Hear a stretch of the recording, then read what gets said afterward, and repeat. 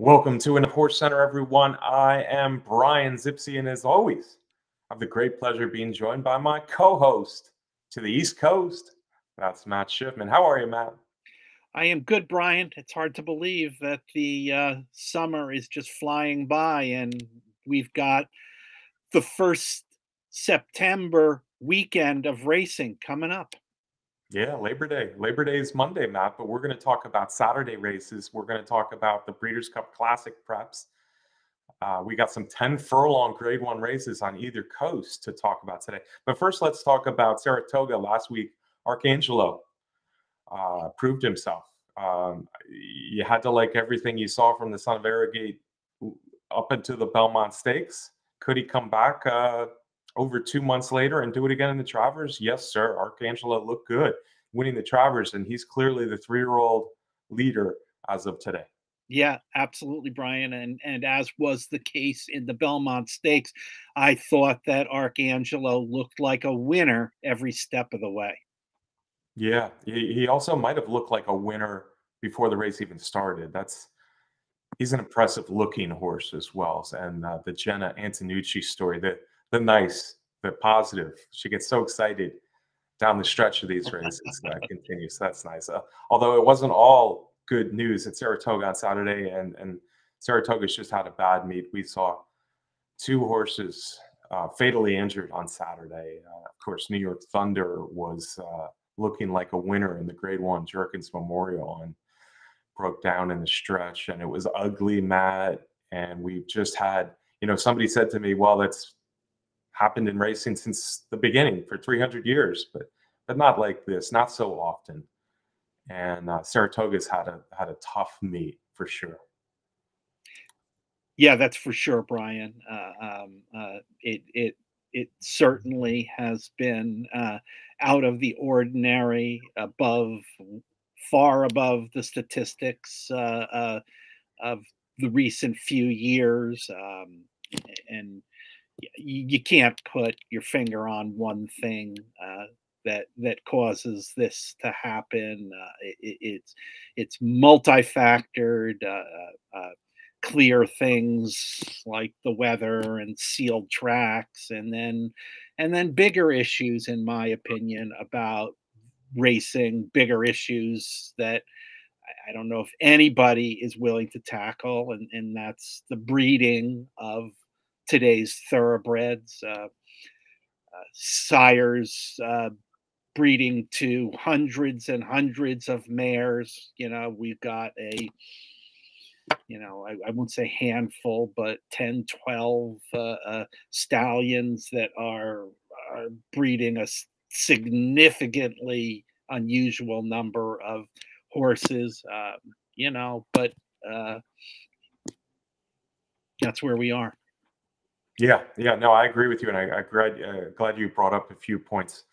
Breeding certainly has changed in our lifetime, and it's yeah, inbreeding, breeding to the same stallion, breeding to stallions that have shown weaknesses within their fragility in their makeup. A lot of problems in the breeding shed. Then there's the trainers connections, whether they're all on the up and up with enhancing horses' performances.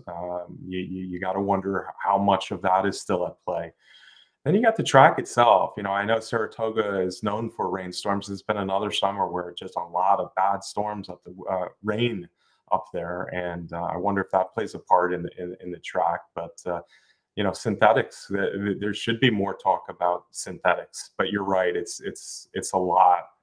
Um, Dirt racing on the way out, all weather tracks coming in, or is that just putting a band-aid on the issue? No question, Brian. In my mind, it's putting a band-aid on the issues. It's selectively looking at the performance of horses on the synthetic tracks. It's pulling out one statistic without mentioning and talking about other statistics of the synthetic tracks. It's talking about looking at only the pros and not the cons. I want to say to our Horse Center followers, I read just the other day a letter to the editor that Stephen Christ, and I know that's somebody that both you and I have respected over the years as a past journalist, a letter that he wrote to the Thoroughbred Daily News about this knee-jerk reaction to synthetic tracks. Hmm. Yeah, we might differ a little bit on our opinion. I'm all for doing the safest thing for horses, and I do think in general, synthetic tracks are probably safer for the horses than dirt tracks in general. But horses are still going to get hurt on synthetic tracks. Horses are still getting hurt on synthetic tracks, and there's a lot to it, Matt, and days like Saturday at Saratoga are difficult. But we're going to move on. We're going to move on to the races of the week because I think we have some interesting betting races. We have some interesting races on the Breeders' Cup Classic Trail. Arcangelo is pointed there, but so are a lot of horses that we're going to see Saturday. Here's our cover boy. Our cover boy is Go Rocket Ride. Go Rocket Ride with a French spelling, the son of Candy Ride. Matt, 20 years ago, Candy Ride threw in a track record performance to beat Medaglia d'Oro at Del Mar, a mile and a quarter in the Pacific Classic. Now his son looks to emulate his daddy in the Pacific Classic 2 decades later, Matt. He's listed as the favorite on the rail. Mike Smith on again as he was for that Haskell win. There's a lot to like about Go Rocket Ride. Yeah, there certainly is, Brian. Pacific Classic, three-year-olds are in the field. I think it's 5 3-year-olds in the 33-year history of the Pacific Classic have won this late summer race at Del Mar Racetrack. I don't know. I'm sure we'll talk about it as we go through the field, but it feels to me like a year when the 3-year-olds really need attention to be paid to them. Yeah, absolutely, Matt. I agree with that. Best Pal won the Pacific Classic in its inaugural running as a 3-year-old, and since then, only 4 others, as you mentioned, came along to win the Pacific Classic. 3-year-olds seem to run a little bit less. I guess all horses run a little bit less, but 3-year-olds face their elders in the summer and fall a little bit less than they used to. But here, I think it is a good opportunity. Go Rocket Ride has been very good in 4 lifetime starts for trainer Richard Mandella. Hall of Fame trainer Richard Mandella seems to be able to get horses moving in the right direction, doesn't push them. Kind of the West Coast version of Bill Mott, if you will. Go Rocket Ride really looks to be thriving now off that Haskell win. He was forced on the sidelines very briefly by a sickness after running second to Practical Move early on the Derby Trail. That was his only loss. He's been really good since. He also showed the ability, Matt, to come from just off the pace in the Haskell. Really heady ride by Mike Smith, tracing Arabian Night. Arabian Night, another 3-year-old, and probably once again the speed of the speed here in the Pacific Classic. I think Arabian Night is a super talented horse and only 3 lifetime starts for trainer Bob Baffert. But there's a lot of horses who like to press the pace in this Pacific Classic, making Arabian Night's job, again, pretty tough. Yeah, that's for sure. And I just want to add about Go Rocket Ride.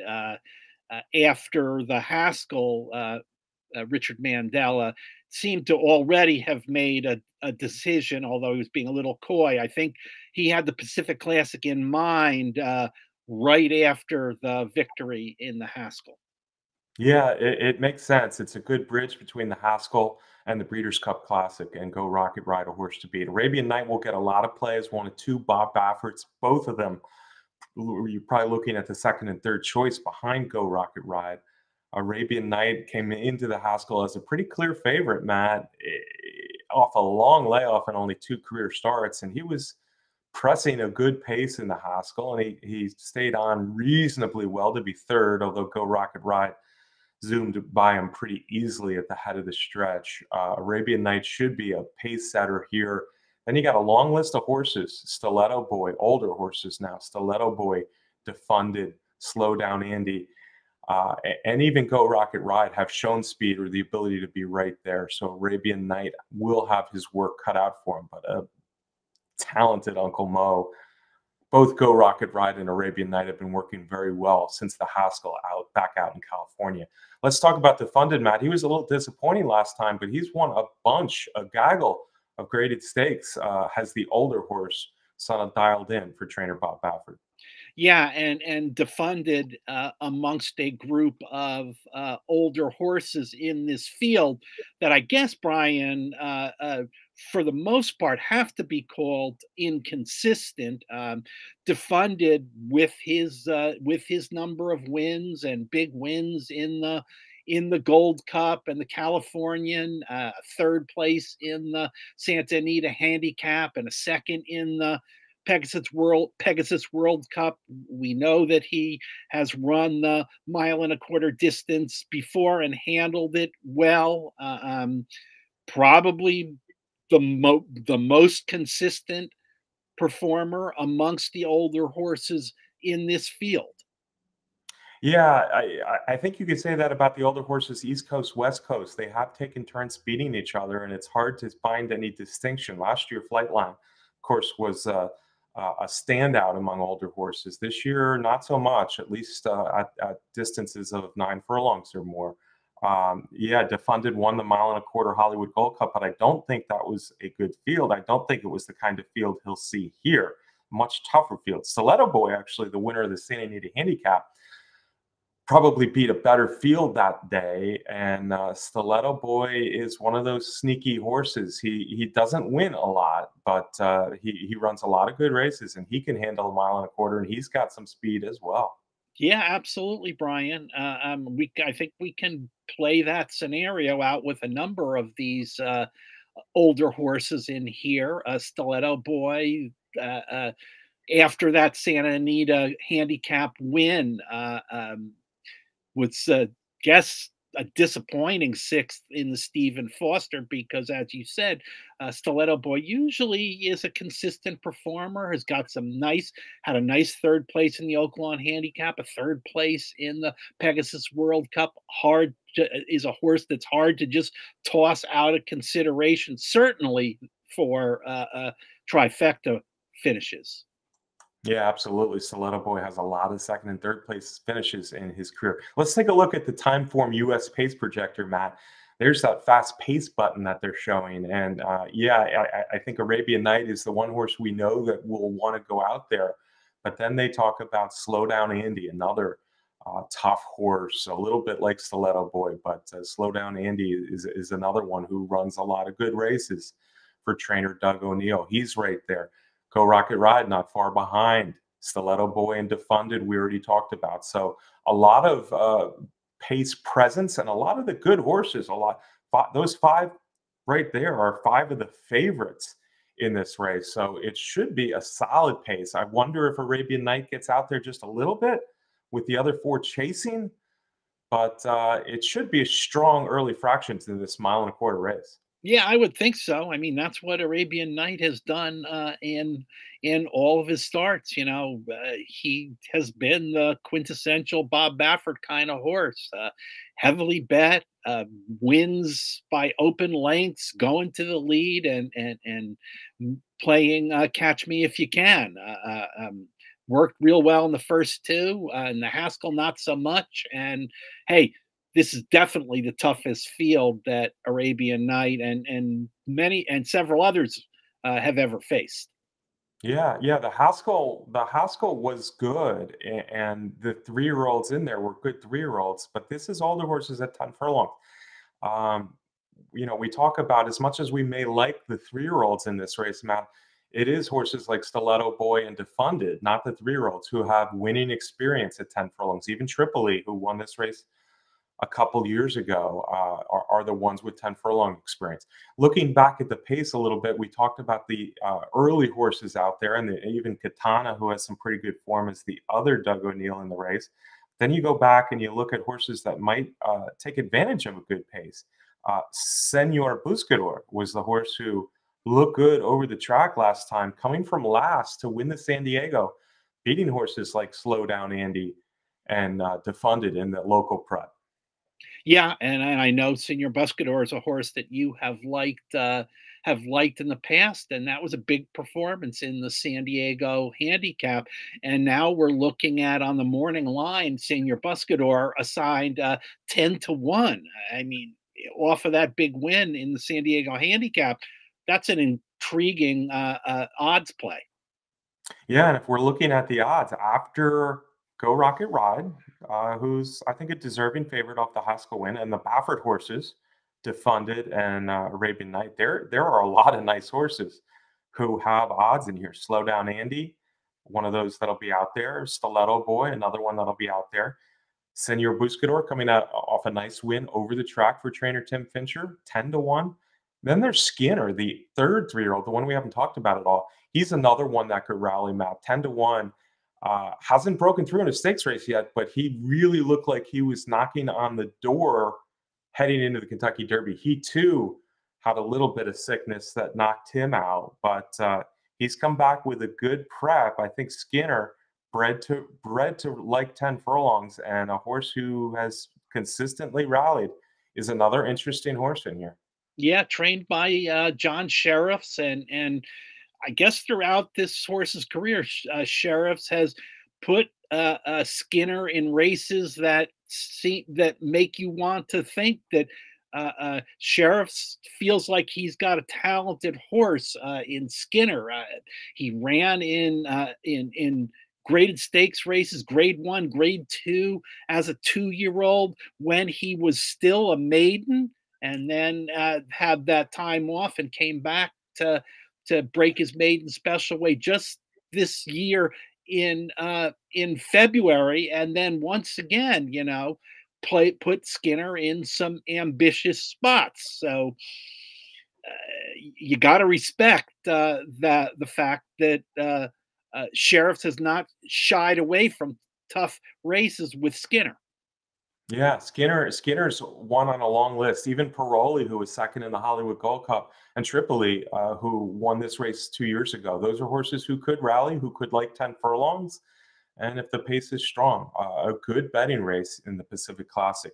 Matt, we're going to go zoom from the West Coast, north of San Diego there to upstate New York next for the Jockey Club Gold Cup. This used to be a 1.5-mile classic at Belmont in the fall. Now it's a 1.25 at Saratoga. But it is a Breeders' Cup Classic prep, and there's some good horses in here. It's headlined by a couple of the best older males in the country in Proxy and Rattle and Roll. Yeah, got a good field of 8, probably maybe not quite as even a field as in the Pacific Classic, but yeah, an interesting bunch. We've got Proxy as the morning line favorite. Yeah, Proxy, it was a tough decision here who to make the favorite between Proxy and Rattle and Roll. I think Rattle and Roll has been a little bit more consistent. Maybe Proxy has better overall form against the top of the sport, going back a little longer. Michael Sidham trains Proxy's son at Tappet, and he's running big races now for a few years. Proxy also is coming off a nice win at Monmouth Park. Rattle and Roll beat him pretty easy in the Stephen Foster, but that was one of those races Proxy every once in a while doesn't seem all that interested in running. He didn't that day at Ellis Park. Monmouth Park, he came back in the Monmouth Cup Grade 3 race. He should have won, and he did, but he did so on the lead. And drawing the rail here in a race without a lot of speed, I think that makes an interesting show of versatility from Proxy heading into the Jockey Club Gold Cup. Yeah, and you mentioned the depth of competition that Proxy has faced, and before that, I guess we got to draw a line through that Stephen Foster 8th place finish. Proxy won the Oaklawn handicap and was second in the Santa Anita handicap by just a neck. Yeah, he's done well at a 1.25 miles. That Santa Anita handicap was a very good performance, just missing to Stiletto Boy, who he came back and got by in the Oaklawn handicap, as you mentioned. So Proxy's run a lot of good races in his last 6 races or so. I guess he's won 3 graded stakes. Of course, he won the Grade 1 Clark last fall at Churchill Downs. So Proxy is maybe the favorite.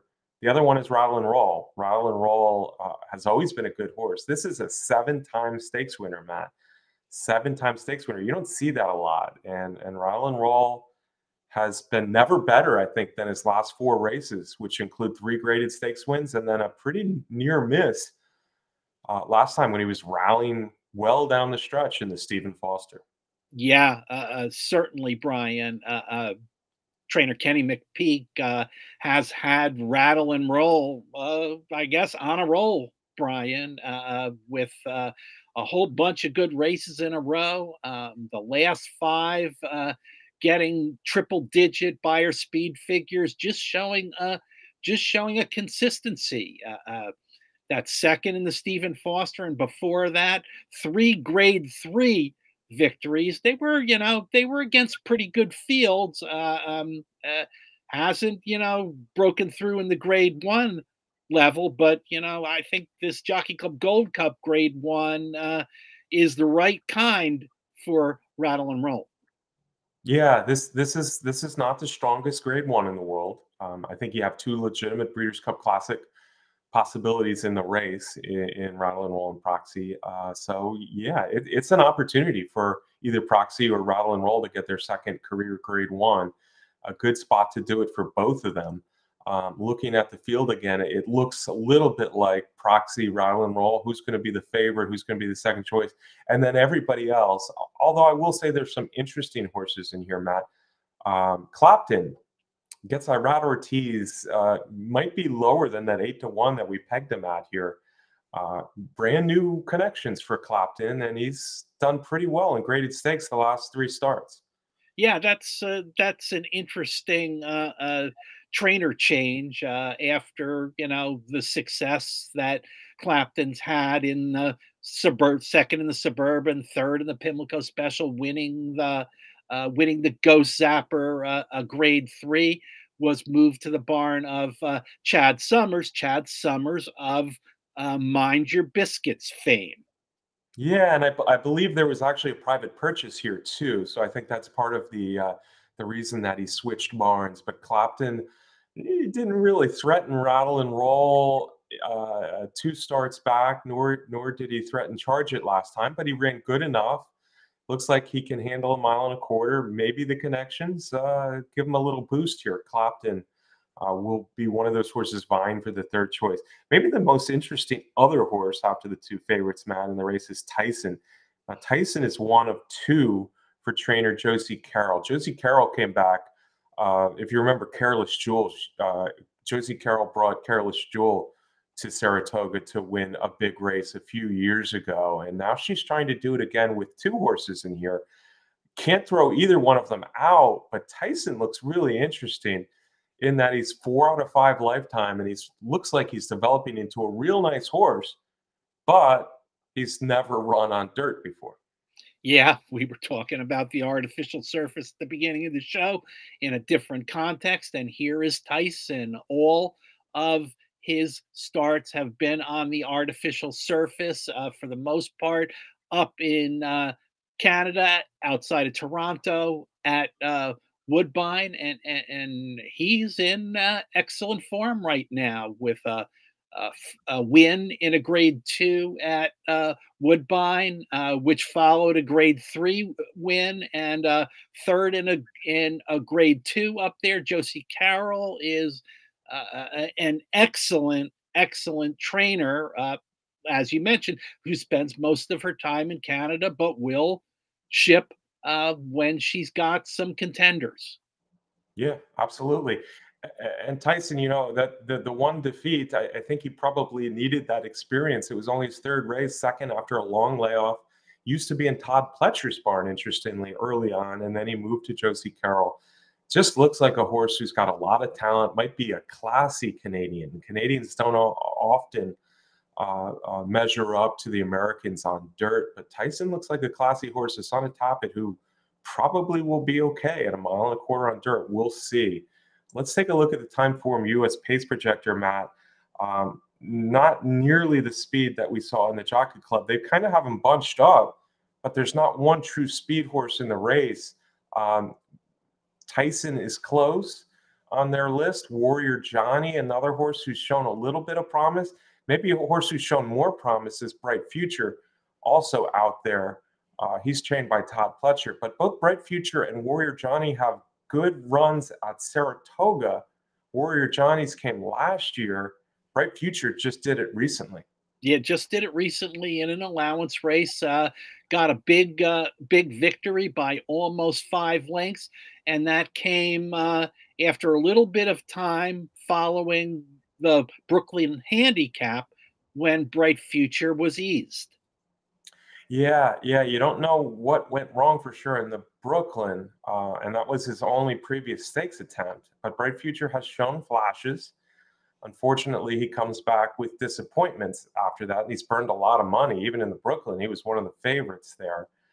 But I tell you what, that race at Saratoga, his first race at Saratoga, that was a good allowance field, and he did it easily. So Bright Future is an interesting horse, and you see, with no real speed horse in the race, it's a question who will be on the lead. Maybe it's Bright Future. I could say some of the same things for Warrior Johnny, trained by Phil Bauer. But maybe Bright Future has even shown a little bit more potential headed into this Grade 1 $1 million test here in the Jockey Club Gold Cup. Let's take a look at the field again, Matt. Duke of Love, we haven't talked about. Unbridled Bomber looks like he's in a tough spot here. But Duke of Love is the other Josie Carroll horse. And Duke of Love actually is undefeated on the dirt. He's tried it twice. And Duke of Love has won both of his dirt starts, including the middle jewel of the Canadian Triple Crown last year. Yeah, and Duke of Love, that's the other Josie Carroll, and most recently shipped down to West Virginia to win the West Virginia Governor Cup. I think which is on the undercard of the West Virginia Classic. Is it, Brian? But a real nice performance on the dirt. Yeah, that was the West Virginia Derby card. Yeah, it was a good performance over decent horses. I like it's odd because I think Tyson is the horse with a lot more potential to be a real graded stakes horse in America than Duke of Love. Duke of Love is a nice horse who obviously likes dirt and is 2 for 2 on the dirt, both stakes wins. But I think Tyson is the one. He hasn't run on dirt yet, so we have to see. But I think of the two, Tyson is the one with a lot more potential headed into the Jockey Club. We're going to see how much potential he has because he has to face Proxy and Rattle and Roll here in the Jockey Club. All right, Matt, 2 mile and a quarter $1 million, 7-figure races on either coast. Breeders' Cup Classic implications, 3-year-old of the year implications, because I think if Arcangelo is the leader of the division now. Belmont win, Travers win, Peter Pan before that. But I tell you what, if Go Rocket Ride ends this year with a Haskell win, a Pacific Classic win, and a Breeders' Cup Classic win, there's no denying that Go Rocket Ride will supplant Arcangelo as the 3-year-old champion. That's still a lot to get done, though. Yeah, it certainly is. But yeah, and it's important to say that right now Arcangelo is on the top of the 3-year-old division, but Pennsylvania Derby still to come, and there's always the Breeders' Cup. Yeah, the Pennsylvania Derby, by the way, might be the target of Practical Move, and I've liked Practical Move for a while now. He's the only horse who beat Go Rocket Ride. He's been off for a long time since winning the Santa Anita Derby, so that'll be interesting. There are 3-year-olds that could still take that championship away from Arcangelo. We're going to see. But for now, let's get our top picks in these 2 mile and a quarter $1 million races. We'll start with Del Mar, Matt, and we'll start with you, sir. Okay, Brian. We talked about the Pacific Classic. I am going to go with the 3-year-olds, and I am going to go with Go Rocket Ride in the Pacific Classic. He really has never run poorly. I think there is the upside. I think Go Rocket Ride is a very talented horse, and Mandel, I think, has picked a good spot to try the Olders. Yeah, he's won on the rail before. I think this is an even tougher spot than the Haskell was. But on the other hand, I think Go Rocket Ride is still moving forward. I think he he could be even better than we saw in the Haskell. So I agree that Go Rocket Ride is the horse to beat in the Pacific Classic. I'm going to go for some odds this time because I think it's a nice betting race, and I think is the opportunity for someone with some decent odds to win this. And I tell you, with the pace, I just think it'll be a pretty strong pace. I think a horse can rally in this race, and the horse I picked out is Skinner. Skinner, another 3-year-old. We're both on 3-year-olds here, Matt, but I think Skinner's a horse who's been knocking on the door. Sheriffs knows he's a good horse, and he's going to win one sooner or later. He's had one prep. Now he gets a good spot, stretching out to 10 furlongs. Track he has experience on, good early pace. I'm going to try Skinner at 10-1 on the morning line. Let's go to the Jockey Club Gold Cup, Matt, and I think what we pick here might be similar to what we just picked in the Pacific Classic. Yeah, I guess so, Brian. I have been a fan of Rattle and Roll as he got on that winning streak earlier in the year. I think Kenny McPeak has done a really nice job with this horse that showed a lot of promise when he was younger as a 2-year-old, and has gotten Rattle and Roll to get better and better. I think he's at the top of his game right now, in a field that, he should be able to handle. Rattle and Roll for me. Once again, I agree. I think you picked the horse to beat, 1.25 miles. He doesn't have a lot of speed, and there's not a lot of speed in this race. So I worry that his rally is going to be just a little stunted if it's a slow pace. But he's one of those horses that seems to come no matter how fast the pace is. He seems to be able to rally even if the pace isn't that fast. So Rattle and Roll, tough to beat. Proxy at his very best certainly could win this. But both of them in the 8-5, 9-5, 2-1, 5-2 range. Yeah, I just don't think they're great grade 1 horses. And I really think Tyson is getting good. He'll have to do it on dirt, but all the breeding says dirt. There's a reason Josie Carroll's bringing him here. I think Tyson is becoming a very nice horse, a little more tactical speed, certainly than Rattle and Roll. I'm going to try Tyson again for some odds here in the Jockey Club Gold Cup. All right, Matt, that's the show. We did these Breeders' Cup Classic preps, I guess you can call them. They're $1 million races in their own right. Let me get a parting shot from you, my friend. Thank you, Brian. I hope everybody enjoys the weekend of racing in these $1 million 1.25 mile races on both coasts. Good races to enjoy. And as always, I want to thank everybody for watching the show week after week. Don't forget to tell them to turn on their notifications. Subscribe, first of all. Subscribe to Horse Racing Nations. Turn on your notifications. Leave a comment from Matt and I. We'd like to read them, bad or good. But thank you for watching. Also, thank you to our friend in the Louisville office, Candace Curtis, for the race graphics. Derby Wars, our sponsor, the best contest site out there. And Timeform US, of course, for their pace projections that we use every week on the show. Most of all, thanks to you for watching. We'll be back next week with another big edition of Horse Center. We'll see you then. Until then, good luck.